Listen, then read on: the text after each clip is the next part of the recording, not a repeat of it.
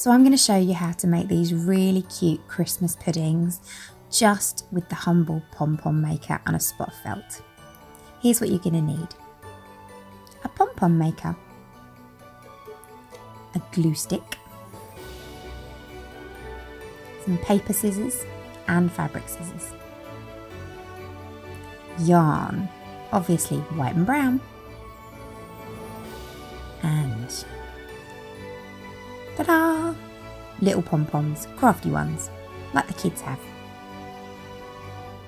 Or you can use a mini pom-pom maker. Some cereal packet. And the humble glue gun.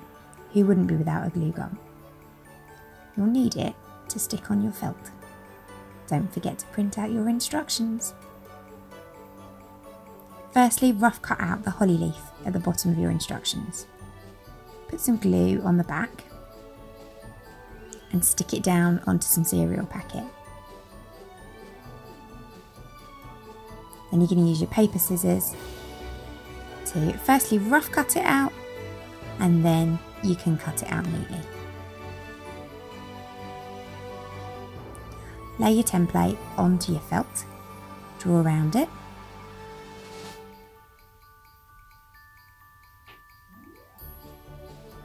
So you've got 2 or 3 holly leaves. Cut it out using fabric scissors. Craft scissors are fine if you don't have fabric scissors though.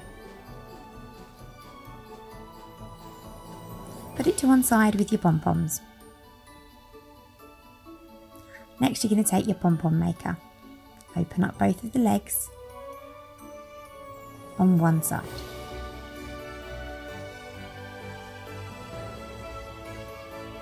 Firstly, we're going to take our brown yarn and start to wrap it around the legs of our pom-pom maker.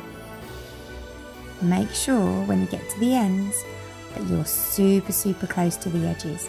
The pom-pom neck needs to be filled up all the way to both ends. Keep winding.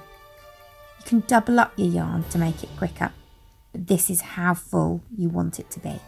Having a little dip there so that when you snip your yarn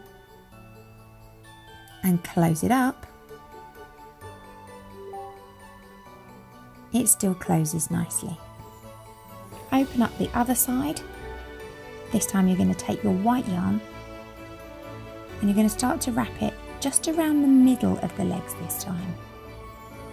From about here to about here. Keep filling it up until it looks something like this. You've got the ends with no yarn on and the centre is fairly full. Take your brown yarn and you're going to fill up those 2 gaps with brown yarn. Once you've done one side, you can carry the yarn over via the middle of the pom-pom maker to fill up the other side. Give it a snip and close those legs. Now the fun part. Take some really sharp scissors and snip down the centre of your pom-pom maker. This is exactly the same as if you did it with cardboard circles. Once you've snipped all the way round, do not open the legs, but take a double strand of yarn so it's nice and strong and tie it all the way around the groove. You're going to tie it with a double knot so that it's really secure. Give it a really good tug. Then you can open the legs. This bit's magic. It's so fluffy. Open both sides and take hold of white central pieces of plastic. Give them a little twist and a tug and pop, out comes your pom-pom. Now you're going to give your pom-pom a bit of a haircut. There's going to be a few stray bits of yarn that just need snipping off.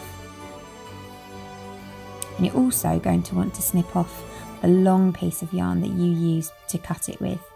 Now you can leave that to hang it on the tree, but once it's all puffed up and beautiful, I'm going to show you how to put a really nice hanging loop on it. So take some gold thread or something sparkly, pop it on a needle, poke it right through the centre, the top of your pom-pom.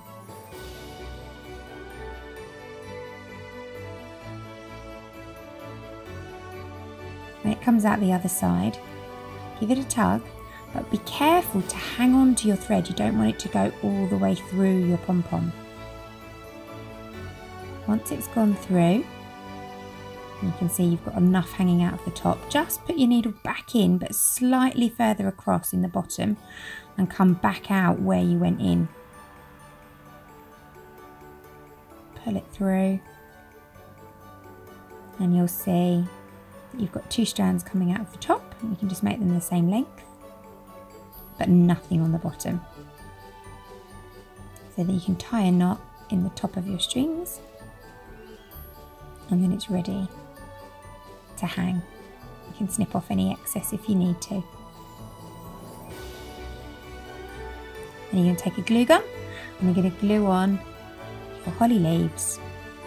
And you can choose whether you do 2 holly leaves or 3 holly leaves. It's entirely up to you. Once you've glued those on, glue your pom-poms on. So this one, I've done 2 felt leaves and just 1 pom-pom on the top.